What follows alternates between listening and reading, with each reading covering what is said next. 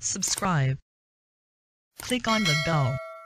Like, comment, share. These are Voltaic cells that we normally use. Classify the cells into rechargeable and non-rechargeable cells. Drag and drop the cells into the correct boxes. Good job!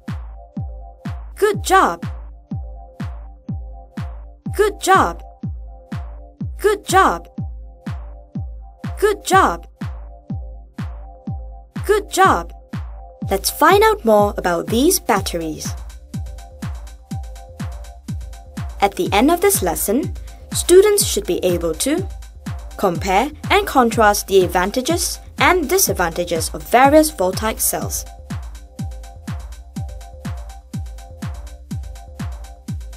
A few basic components are found in all Voltaic cells, regardless whether it is rechargeable or non-rechargeable.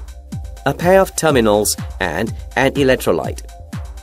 Electrochemical reaction occurs in cells and produces electrons that move from the negative terminal to the positive. Some of these reactions are reversible, while some are not. Cells with reversible chemical reactions can be recharged and reused over and over again. These cells are known as rechargeable cells. Those cells with irreversible chemical reactions have to be disposed of once all its chemicals are used up. They are known as the non-rechargeable cells.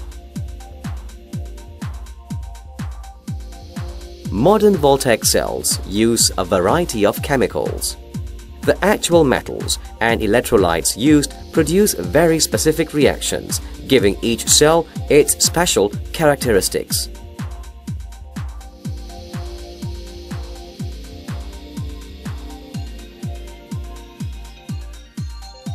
Now, let us see the reactions that occur in the rechargeable cells.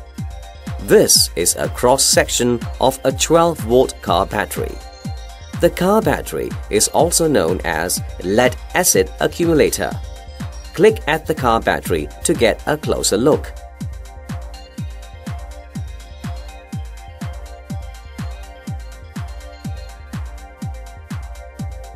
What are used as terminals? What is the electrolyte? Click Start to see the reaction in this cell.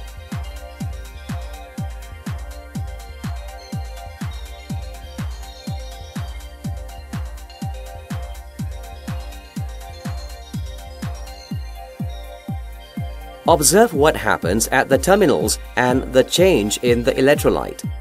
How does this change affect the concentration of the electrolyte? How does one know when a car battery needs to be recharged?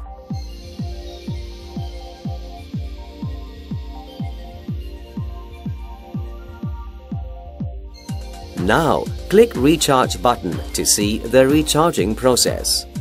You can click the Rewind button again to view the reactions involved in the car battery. How are the terminals connected to the charger? Observe the reactions at the terminals. Is there any change in the concentration of the electrolyte? Record your observations in the worksheet prepared.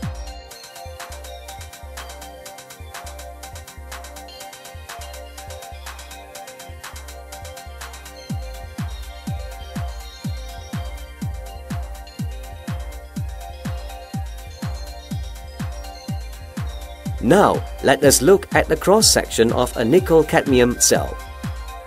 Click at the cell to get a closer look.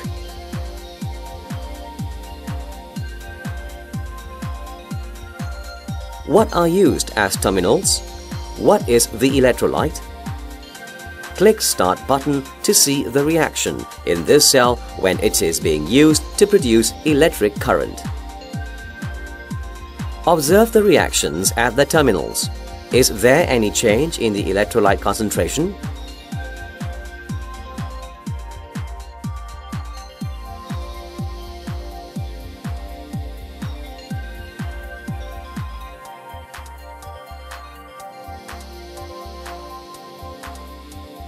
When the cell is being recharged, the reactions at the terminals are reversed. Predict what will happen. Write down the equations for the reactions.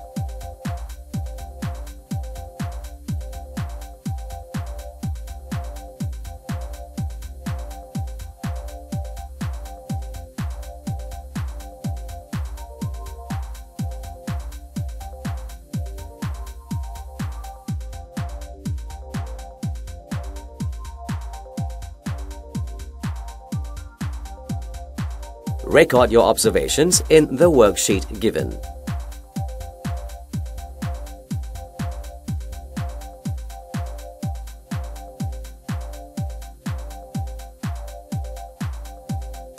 Now, let's do some activity to see the reactions that occur in non-rechargeable Voltaic cells. You can see a cross-section of a Daniell cell. Do you know what are used as the terminals and what are used as electrolytes? Click at the cell to get a closer look.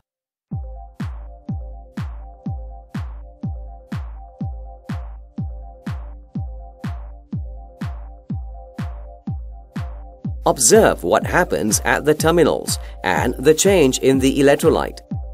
How does this change affect the concentration of the electrolyte? What is the evidence that there is a change in the electrolyte concentration? Write down your observations in the worksheet.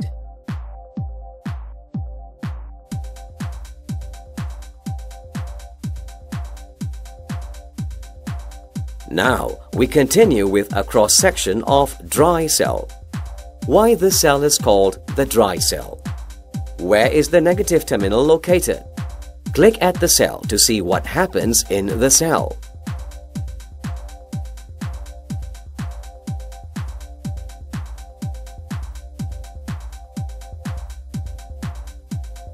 Observe what happens at the terminals and the change in the electrolyte. What happens to the outer casing after the cell has been in use for some time? Record your observations in the worksheet provided.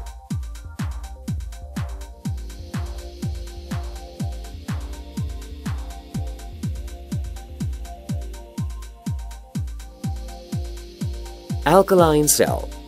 Do you know where the negative terminal for alkaline cell is located? In what way is the structure different from the dry cell? Click at the cell to see what happens in the cell.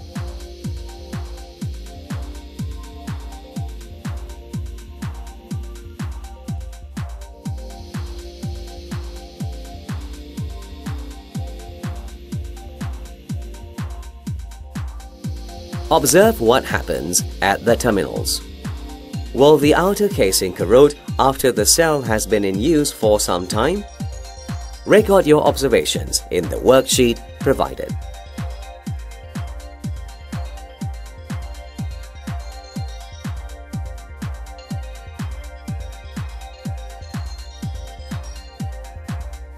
Now, look at a cross-section of a Mercury cell.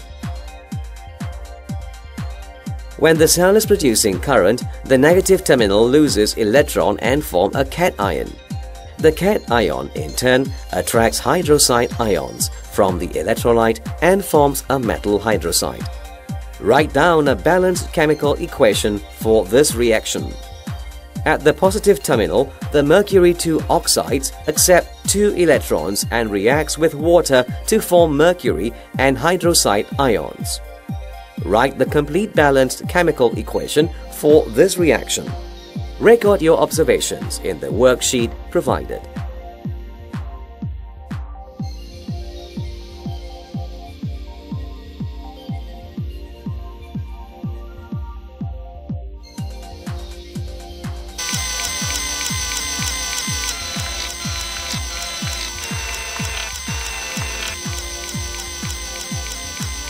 Do you know why this happens? There are many different types of Voltaic cells in the market. Each type of cell has special characteristics making it suitable only for certain applications. Form 5 to 6 small groups and each group concentrate on a particular cell. Read up about that cell, discuss about its advantages and disadvantages. Exchange information with other groups and then construct a table comparing the advantages and disadvantages of all the Voltaic cells. Submit your answer to your teacher by the next lesson.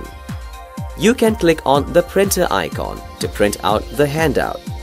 It is required for you to print only one handout for one group.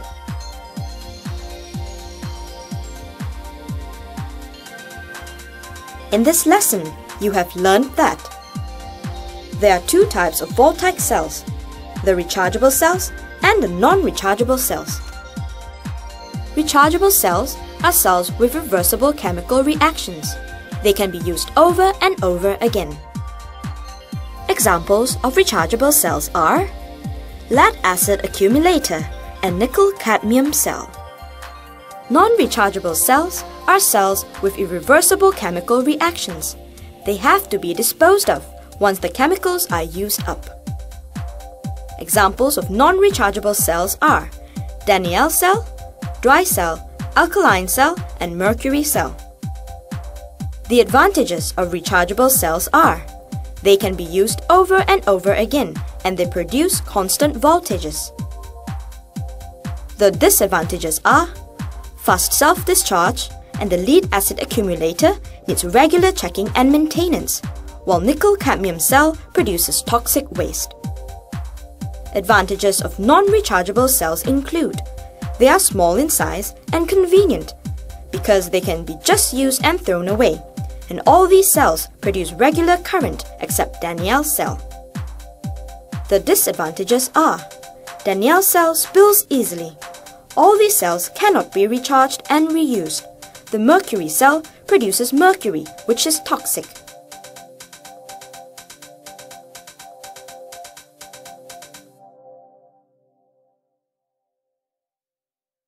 Thanks for watching. Please subscribe and hit the bell icon.